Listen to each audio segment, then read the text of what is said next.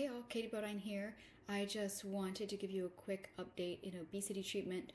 These are some updates that came out this year, and I think we'll continue to be getting some more updates over the year as FDA continues to approve sub-Q injections for obesity treatment. With every approach to patient care, we need to individualize our care.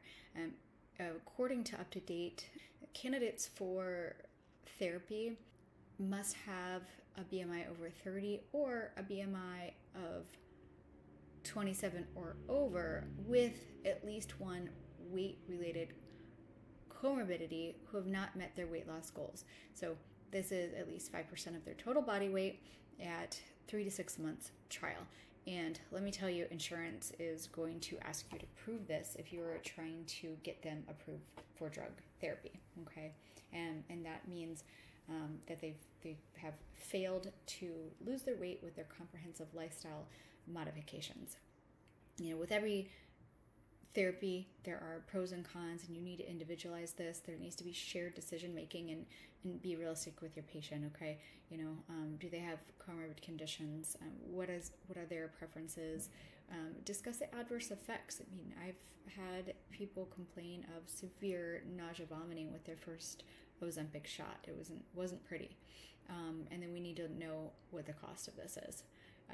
According to UpToDate, they do not recommend drug supplementation for weight loss, including supplements labeled for weight loss. You see a lot of things labeled over the counter. They do not recommend any of these. None of them have shown benefit and are mostly not FDA approved or regulated.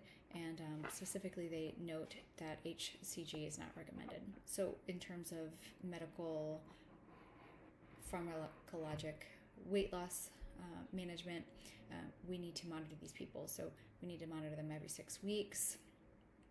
Actually, we need to monitor them at baseline and make sure that there's not an underlying condition, right? Do they have hypothyroidism? Are they not optimized on their hormone balance? So, but then every 6 weeks, we need to monitor their weight loss, blood pressure, and heart rate. And personally, I like to monitor a little bit more frequently up front.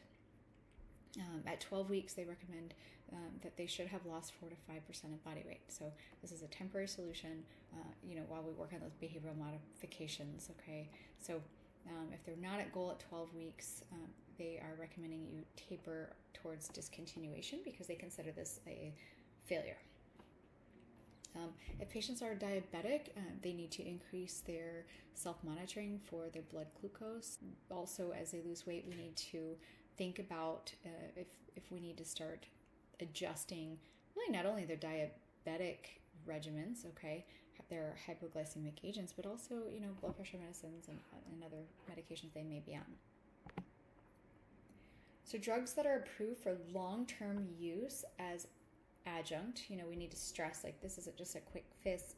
We need to get these people a dietary consult. They need to be exercising.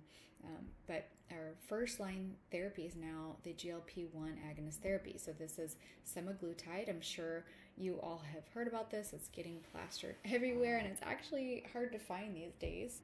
So Ozempic, Rybelsus, Wegovy. So these are weekly dosing. And then Victoza and Saxenda are daily dosing. Again, they stress that we really need to evaluate if the body weight has changed at 12 weeks, and we need to discontinue if they are not at goal.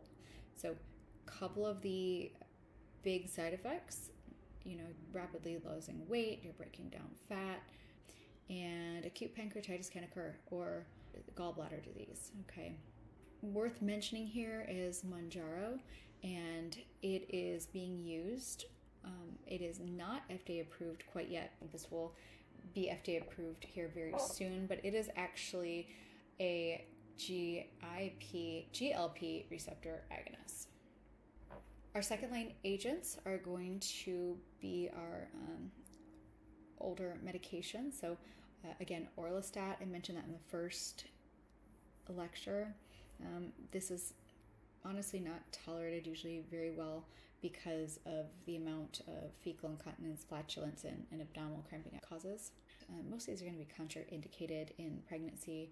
And again, this phentermine topiramate, this is going to have a lot of side effects. So those neurotropic side effects, because the phentermine, it's, can cause depression, it can cause anxiety, and this needs to be monitored. So BMP, creatinine, and again, these are second line, and they're supposed to be short-term use, max 3 months, okay? The third one is Contrave. So again, lots of side effects, dry mouth, insomnia, and we need to look at those neuropsych side effects. There are a few drugs approved for short-term to use as adjunct therapy for weight loss, and I mentioned these in my first lecture. This includes the anorexiants, and again, we have to limit these to 12 weeks. We have several options here. A lot of patients complain about the side effects though, and so this can be self-limiting for some people, that dry mouth, because there are some pathomimetics, right? Dry mouth, tachycardic, constipation, blood pressure, nervousness, anxiety, they're jittery, right? Because it is an amphetamine like drug. So there are abuse potential with this drug as well to think about. So if you have a patient who is, recovering addict, you might not want to use this drug, because this is going to be similar to amphetamine. I want to note that all of these are controlled substances, so you have to have your DEA because of the abuse potential and the side effects. So again, these aren't recommended as first line, but they are FDA approved, and you will see them used for. I would say I probably most commonly see phentermine, Atipex used. Again, my resource is UpToDate, and y'all have a good day.